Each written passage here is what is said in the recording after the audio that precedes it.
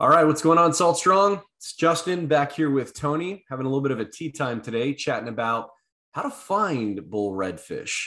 So we're pretty much at the start of fall right now here in Florida, and Wyatt and I did a great tea time talking about biology and the physiology of different game fish in the fall months, where they go, what are the triggers that cause them to go from A to B. They're following bait, they're spawning around these heavy moon phases. And one of the key locations that Wyatt and I discussed to find these, let's say, bull redfish, which is the topic of this tea time, was at inlets and passes. Like that would be the number one go-to place to find, big reds here in the fall months as they get ready for their spawn. But let's kind of mix it up here. Tony and I, we fish Mosquito Lagoon and Indian River a lot.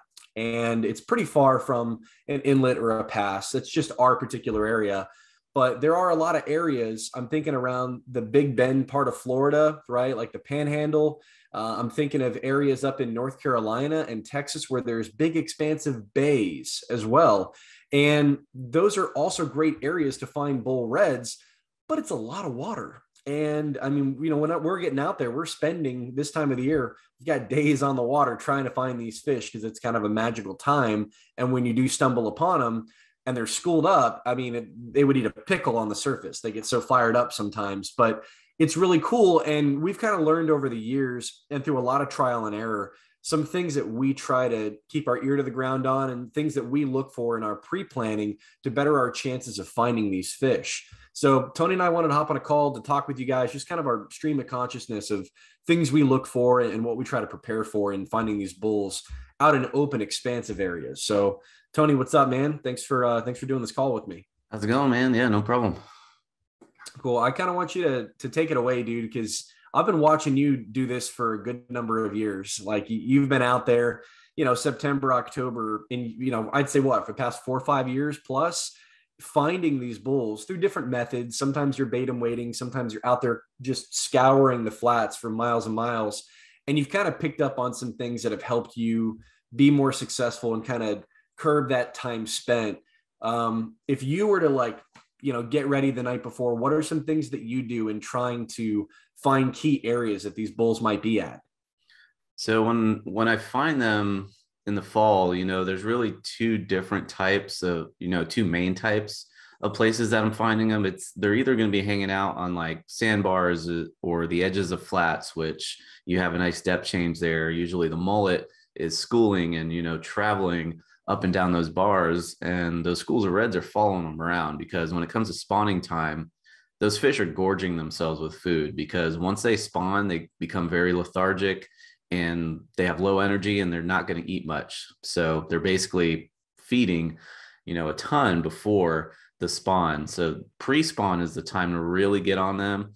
And like I said, edges of flats in the beginning of the fall, late summer, early fall, that's where I'm going to be looking for them. And then once the spawn starts to occur, they usually start hanging around areas with high current, the inlets, the passes. Like you were saying, when you have those big bays, usually around the bridges, because that constricts the water flow. I know up in North Carolina, around some of the big bridges, around the pilings, you get that water flow going through there, it constricts it. And those fish love those areas, number one, for feeding. And number two, because they need that current when they do actually, release their eggs into the environment. Because what that current does is it disperses their eggs into the estuary, into the bay. And on an incoming tide, that's usually when that happens around a full moon, because, you get the most amount of current flow, incoming tide, those eggs go into the estuary, as opposed to an outgoing tide where they would just go out to the ocean and get eaten by everything that's out there. So depending on the time of year, as far as fall goes, depending on, whether it's early fall, late fall, almost into winter time, that'll sort of determine what areas specifically I want to look for those fish. But one big thing you have to do is really consider, networking with people, looking on whatever websites you have access to, forums. We have the private insider community, and just taking a look at fishing reports. Are people starting to catch bigger redfish? Then for me, that's my cue to go, all right, looks like that they're catching those fish around the shallow sandbars. So probably need to go check out areas like that. Or if I see people catching them around bridges, it may be time to start looking around bridges and the inlets and the passes and things like that. Yeah, I mean, you kind of hit it right there, talking about it, having a network and having a community of people to talk with. We've got our insider community, and we're seeing people post pictures up of big reds. People out there using Facebook and Instagram and other means of social media platforms. You'll see the pictures, but might not always have the means to communicate with those individuals that are putting the pick up to gather helpful information. Maybe not exactly where they're at, but things and that platform to communicate on can be a little challenging. We're fortunate to have this insider community where someone could post their redfish. We can private message the individual. We can have an open conversation in the chat section, and everyone's pretty candid about it. I mean, for our insiders, we have sometimes, depending on the area, we have the ability to be able to kind of drop a pin of the general area that these fish are caught. And like, that's a huge resource for us because we're all kind of helping each other out to be more successful. Yeah. I mean, that's a big thing. Like, a lot of times that we put in the time and we stumble upon fish and we keep log of our success. And, we've got this platform. We can go back and look at historical trends of this time of the year, 3 years ago, these were the conditions. This was the wind direction. It was cloudy out. And I found it in this general area, that those patterns and trends, we use that data as a resource to better plan what we're going to do when we're on the water. I mean, for me, for one thing, I've always noticed that I'd say from about, let's say 2012. Okay. That's 9 years ago. A lot of times when I would find schooling big bulls out on the open flats, it was actually during the middle of a storm or when it was really rough out. Not ideal conditions to be out on the kayak, but I would find these schools humped up around these sandbars and edges. And it would always coincide with a really strong north or northeast wind, cloud cover, like a storm was getting ready to kick off. And I never really understood why, but that was one example that I know year after year when I go out and I want to search for bulls, this heavy weather pattern change tends to get these fish humped up and moving around. Naturally, these fish are going to respond to moon phases. They're going to be more aggressive and spawning around the full moon, which we just had here this past week, but they're going to do this again coming into the new moon and the full moon later on in September and early in October. So there's still plenty of opportunities to get on these fish. But aside from moon phases and tides, you mentioned that incoming tide, them trying to spawn so that it coincides with bringing their eggs into the estuary. At the same time, I think wind is a big factor. I think storms in general are a big factor. Here on the East Coast, we've talked about the mullet run until we're blue in the face. But a big thing that I think triggers the mullet run and triggers all fish moving around are these change in conditions. And, we've had pretty sunny, calm days. We've been very fortunate lately, but we're starting to get a couple more storms and a couple more northeast winds, and it's getting rough out. And I'm hearing with my ear to the ground and with our community, there's more and more mullet popping up and the inlets are starting to go off. So that's kind of another cue for me to be able to say, maybe I need to go back and check some historical areas, some bars, some flats that are really close to adjacent deeper channels. You said something really true, Tony. I never really thought about it, but after these fish spawn, there is going to be that period of time where they're going to chill out for a little bit. They're eventually going to go back and feed after their spawn because they're probably starving, but immediately afterwards, they probably can be pretty tough to find. So that deep water access is going to be huge. We know, when we go out, if we can't find the fish, we immediately assume that these fish are probably in the intercoastal channel. They're probably in the channel right now and really hard to find in 5, 6, 7 feet of water. And they could be virtually anywhere, but they're there for a reason. And I would imagine right now, if we're having a hard time finding them, they're probably in those deeper water access points adjacent to a shallow flat where they have the opportunity to food, but feel much safer in that deeper water. You would agree, right?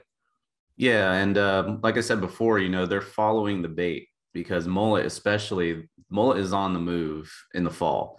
So if you have a large pot of mullet and those fish are feeding heavily on that mullet, the next day that those mullet move to either a different flat or a different bar or whatever, those fish are going to follow suit. So you may not find those fish in the same spot the next week you go out.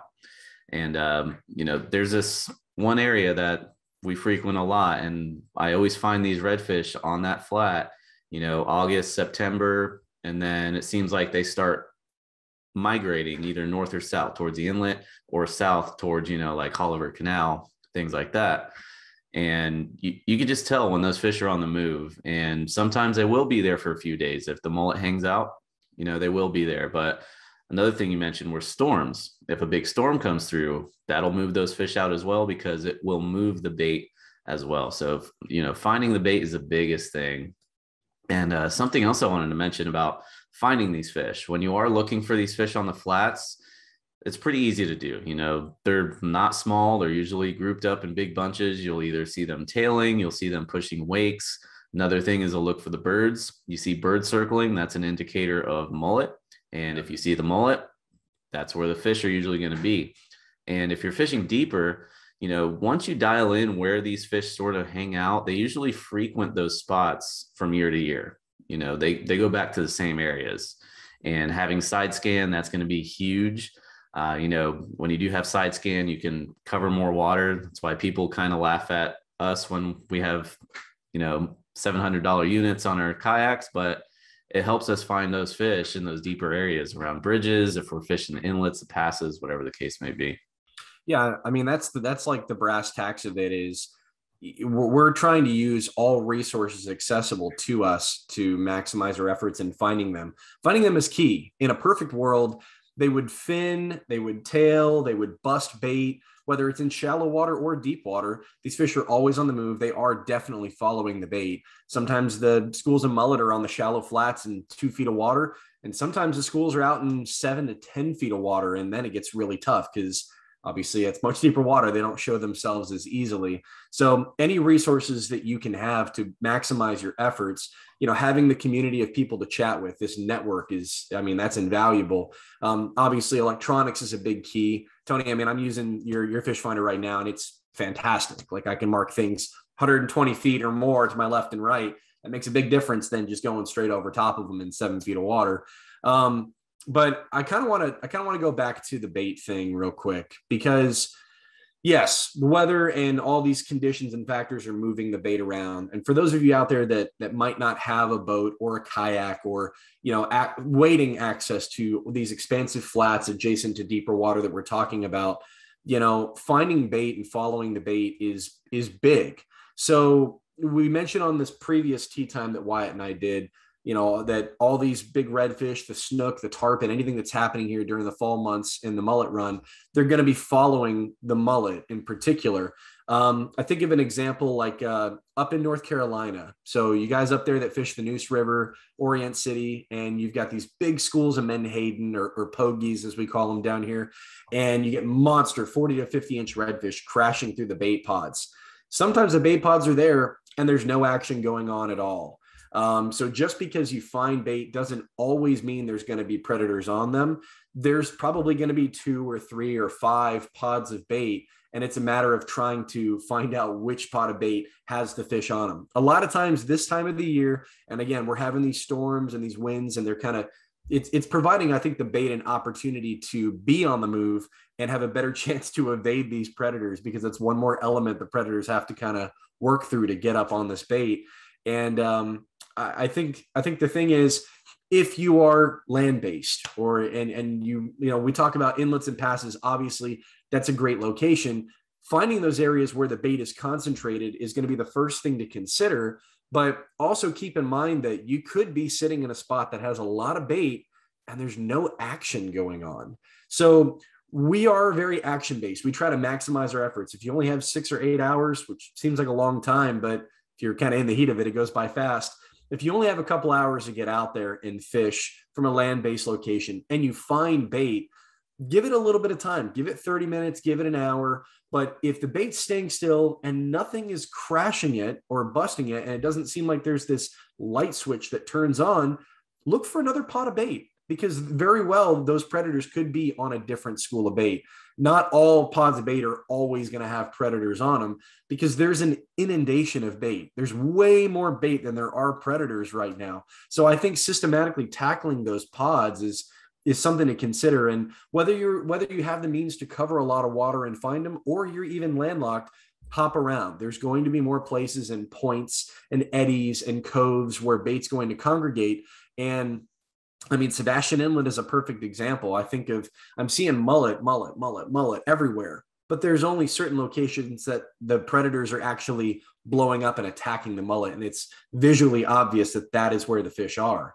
I mean, that's one indicator that you don't have to worry about being limited to where you are and your reach of being able to fish. If you see the busting happen, like that's your obvious cue. Just keep your eyes peeled for it is kind of what I'm saying.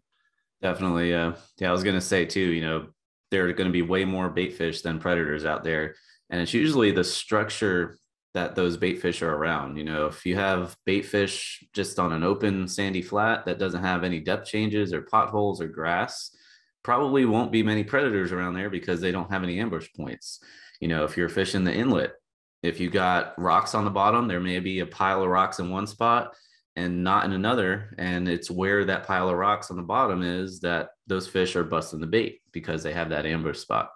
I agree, man. So, I wanted to kind of take a closer look at wind direction. So for those guys fishing in bays, for example, I think of there's an expansive bay around Navarre. I fished the Panhandle a couple years ago in September. And obviously there's bulls at 3 Mile Bridge. Like, bridges are a great location to find bulls.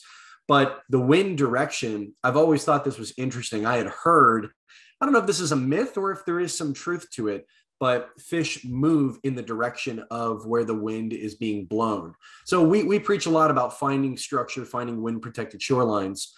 When you're a bull redfish, I don't think you really care about that wind. You probably use it to your advantage. And, for us in Mosquito Lagoon, Indian River, we don't really have tides. How high or how low the water is going to be really wind driven. And I think that even in areas that have some tidal flow, these big expansive bays, there's not a lot of water rushing in and out. Wind plays a huge factor in that. And I've always wondered, and I think we're still trying to piece this together, if the direction of the wind ends up, how do I say this? When we have a north wind, I've tended to find a lot of my fish on the northern area of wherever I'm going as if they were pushing into the wind as opposed to following it. Now, bait will, that changes, I'm sure, at times, but in my scouting, and I look at conditions the day before and I say, okay, I have a strong south wind. Either these fish are going to be up at the other end where the wind is blowing all the bait to potentially, or fish are going to move down into the wind. I've had times out on the flats, Tony, where I'm looking at redfish and I'm trying to analyze the direction that they're facing. And more often than not, these fish end up facing into the wind. And I've always wondered if that's because they were waiting in anticipation of bait fish, or if they're programmed to slowly migrate into the wind. And kind of what I'm saying is, when you're planning and when you're trying to find these fish, we're going to have north winds most of the time this time of the year. And I think a lot of these fish end up pushing into the wind to probably find bait and head their way into inlets and passes. So if you're going to be out on the open flats and you have a north wind, for example, I tend to fish areas where I can fish about as far north as I possibly can in that given area, as opposed to a south wind. If I have wind shifting directions and that big change happens, I've found that there's times where redfish are, if I have a south wind, much, much further south than I would normally fish for them. So that wind direction and intensity, I think, obviously gets fish to move around. But I think there's this correlation of the direction that these fish respond to. I hope that makes sense. Have you ever noticed something like that before, where you're looking at the orientation of these fish, depending on the wind direction? Somewhat. It's hard to say why they're doing it. It could be, like you said, because it's easier for them to just see what's coming at them with that wind, just like they would do in the current. But I don't know, that's a tough one to call. Yeah. I mean, there's still a lot of unknowns in this. It's kind of why, like, not everybody is catching bulls, but at the same time, you can start piecing together all these little things to increase your chances of being successful. So, I mean, we're talking about bait is obviously a huge factor. Moon and wind direction and wind intensity, any kind of change in the environment is going to be a big factor. And as Wyatt and I talked about in a previous podcast, understanding the physiology of these animals, of when those key times of the spawn occur, when they're going to feed, when they're going to have that period of relaxation, and when they're going to start bulking up again for that next spawn, is going to help you determine what kinds of areas these fish are going to be found. Yeah. We mentioned one of them, Tony, and kind of being a sandbar edge. In areas where there isn't really a lot of structure, a lot of the areas that we fish can be open, expansive sand flats, and it's frustrating. But a lot of times these bulls are not just going to be out in the open flats, especially if there's no bait. They're going to be oriented to something, the smallest amount of things.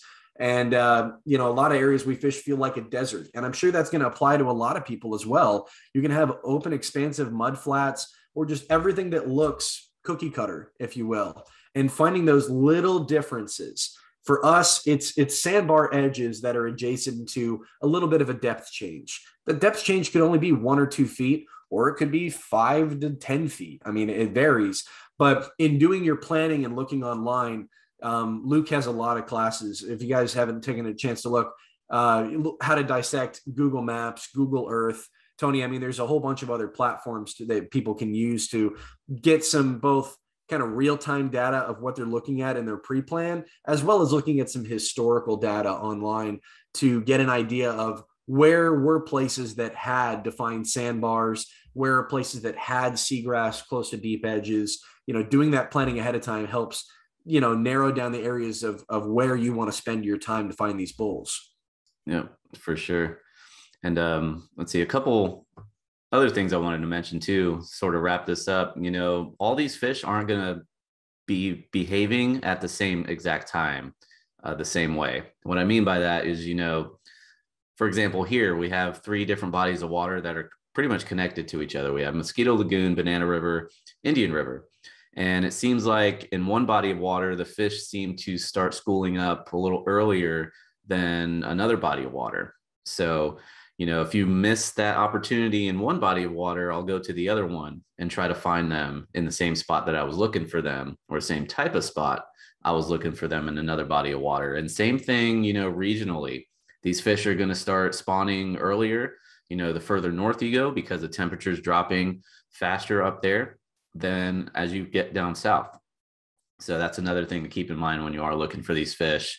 And when you are targeting these fish, something very important, they are spawning, they are the breeder fish, they are what replenishes the fish in our area. Make sure you're handling these fish with care.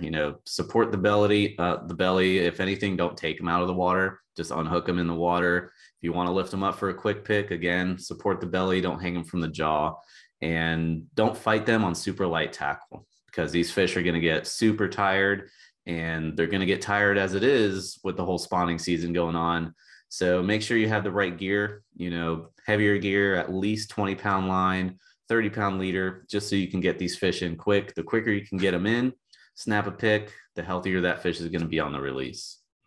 Yeah, like PSA for everybody in the back. Like that is, if we want to, end this whole thing, we're all excited to target the bigger variety of all these different species, but redfish is the hot topic right now. I mean, that's the whole focus of this call. And it's something we're all excited about and passionate about. But along with that, it's important to stress you need to take care of this fishery. If you have the opportunity or the fortunate chance of catching a big bull, keep it in the water as long as possible. Make sure your hands are wet. Support that belly like Tony's preaching. I mean, anything you can do to help with the survival of these species so that your future generation can go and enjoy it as well is huge. So, I mean, yeah, if we're going to end it on anything, guys, like as much fun as it is, be smart about how you're handling these guys. Go out with the right gear. 100%, Tony. Thank you for saying that. For sure. Yeah. So guys, like this is, we're having more tea times and talks like this in between all the times that we have a chance to go out and get on the water and develop some proof of concept for you guys so we can show you we're getting out and doing the same things we're preaching. We're talking to one another. We're talking to everybody in our insider community right now to gather all this information to increase our chances of being more successful. Sharing these helpful tips with you guys is what we're all about over at saltstrong.com. We're here to help you be a better angler. And we do that by giving you tools and resources, but helping you understand what these trends and these patterns are. Physiology, bait source and availability, structure, wind protection, tides. We systematically go through all this information, and in your backyard too. I mean, we do spot dissections, Tony, all the time of areas in Virginia and Texas and Louisiana, of showing places of what we would look for in our pre-planning to be successful, so that you can do the same. So you can actually go out there and apply those techniques in your area and catch more fish. So it's a really cool place, guys. You guys got to go over to saltstrong.com, check us out, join our insider community, reach out to Tony and I, and hopefully we get to see you guys on the water soon. Thank you, man, for being on this call with me. Sure. And hopefully we can get out on the flats and find some bulls together. Yeah, I'll be out there Saturday. So. All right, dude. Looking forward to it. Thank you, guys. We'll see you later. Take it easy. And if you're new to Salt Strong, just know that we're the best online fishing club in America, because we literally guarantee that you'll start catching more fish in less time. And we do this by providing you with premium education, an exclusive online fishing community, and huge discounts on the best tackle for saltwater anglers. So to learn more, go to saltstrong.com, and we'll see you in the Insider family soon.